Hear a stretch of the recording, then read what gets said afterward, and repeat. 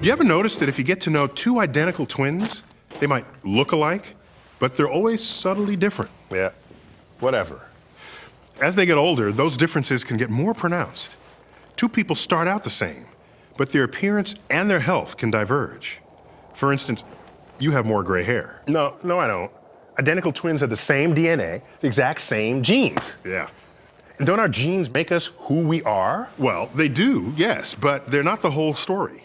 Some researchers have discovered a new bit of biology that can work with our genes or against them. Yeah, you're heavier and I'm better looking. Yeah, whatever.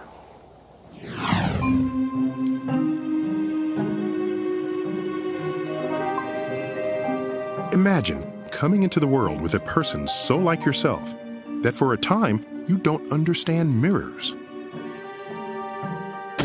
As a child, when I looked in the mirror, I'd say, "That's my sister." And my mother would say, "No, that's your reflection."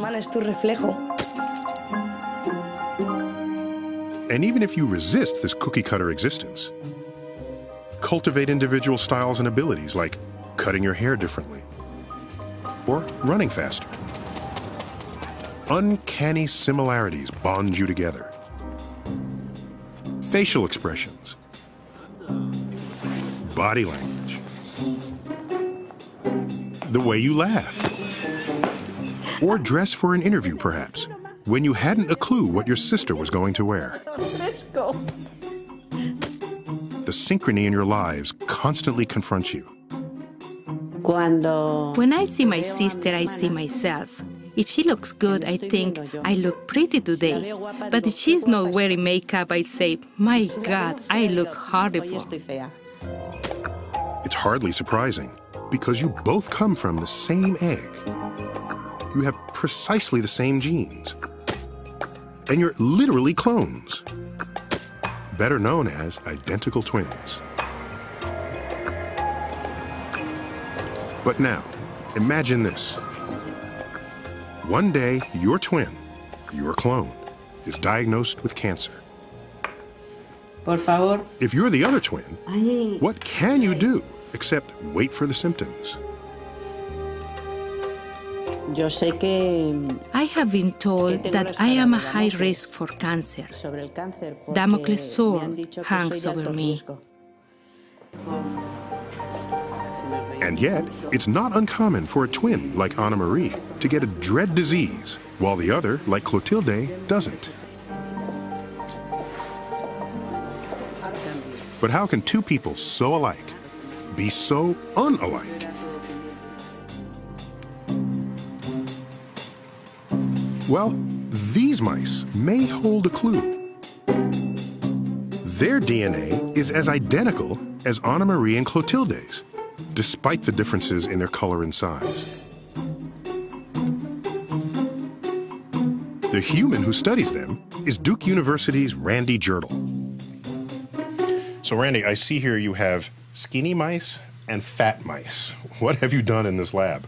Well, these animals are actually genetically identical. The fat ones and the skinny ones? That's correct. Because these are huge. They're huge. Can we weigh them to find out? So if you take, this is... Looks like they can barely walk. They can't walk too much. They're not going to be running very far. So that's about 63 grams. 63 grams. Let's look at the other one. So it's half the weight. Right. This gets even more mysterious when you realize that these identical mice both have a particular gene called agouti. But in the yellow mouse, it stays on all the time, causing obesity. Just look at this. So what accounts for the thin mouse? Exercise? Atkins? No. A tiny chemical tag of carbon and hydrogen, called a methyl group, has affixed to the agouti gene, shutting it down. Living creatures possess millions of tags like these. Some, like methyl groups, attach to genes directly, inhibiting their function.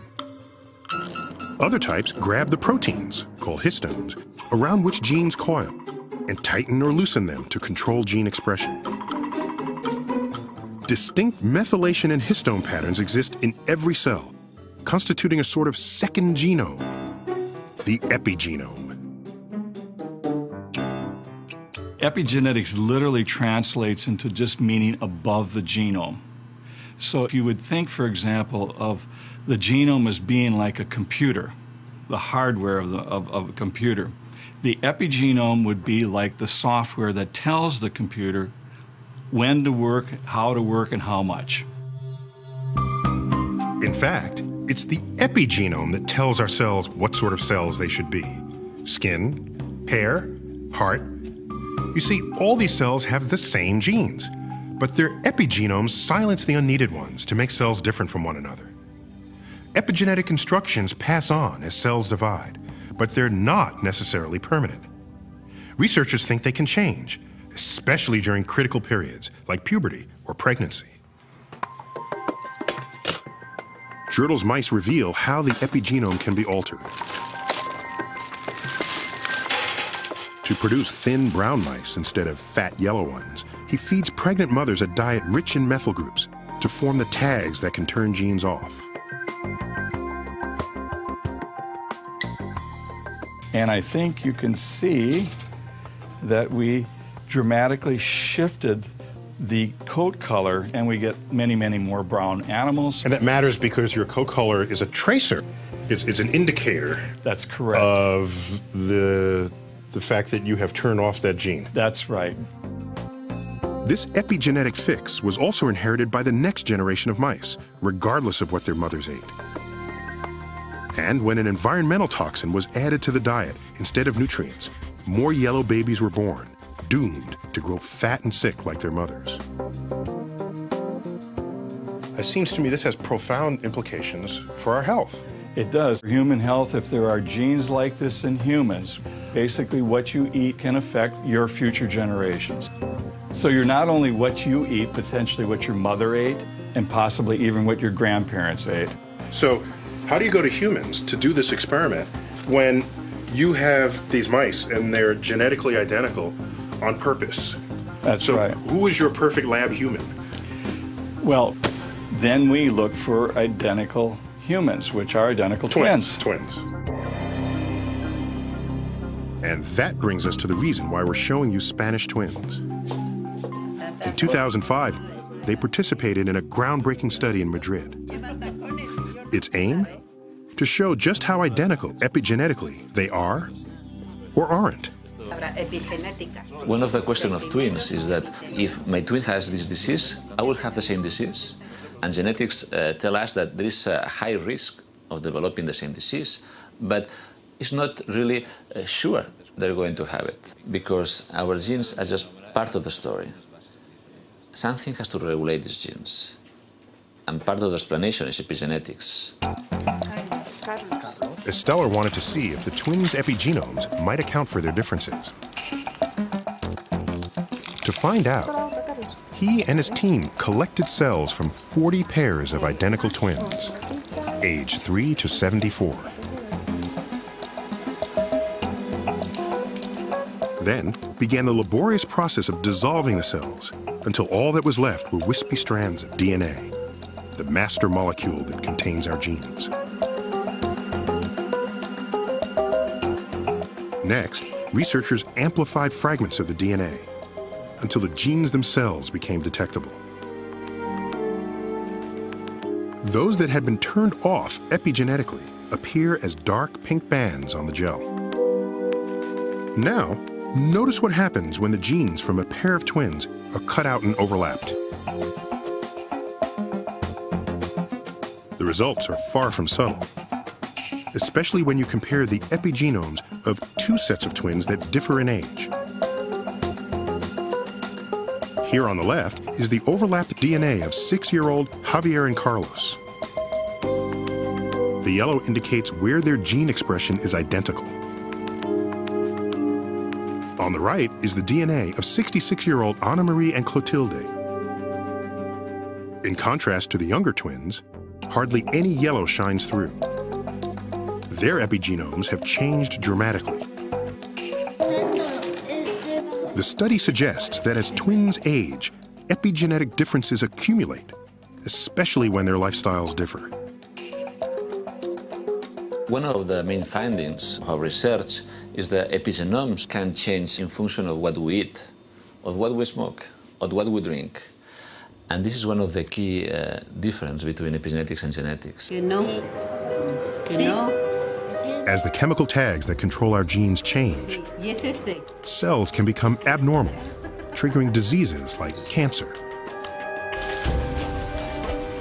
Take a disorder like MDS, cancer of the blood and bone marrow. It's not a diagnosis you'd ever want to hear. When I went in, then he started patting my hand and he was going, your blood work does not look very good at all, and that I had MDS, leukemia, and that there was not a cure for it, and basically I had 6 months to live. Was epigenetics the reason? Could the silencing of critical genes turn normal cells into cancerous ones? It's scary to think that a few misplaced tags can kill you.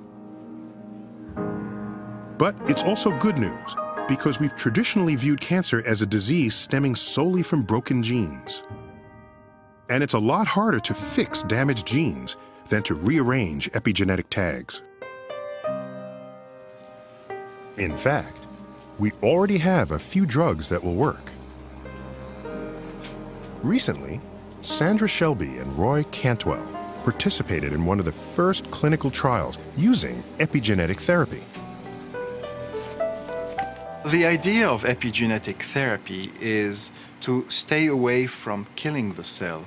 Rather, what we are trying to do is diplomacy, trying to change the instructions of the cancer cells, reminding the cell, hey, you're a human cell, you shouldn't be behaving this way.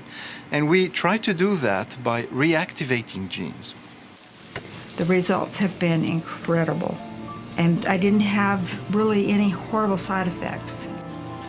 I am in remission, and going in the plus direction is a whole lot better than the minus direction. In fact, half the patients in the trial are now in remission. But while it may be easier to fix our epigenome than our genome, messing it up is easier too. We've got to get people thinking more about what they do. They have a responsibility for their epigenome. Their genome they inherit, but their epigenome they potentially can alter, and particularly that of their children. And that brings in responsibility, but it also brings in hope. You're not necessarily stuck with this. You can alter this.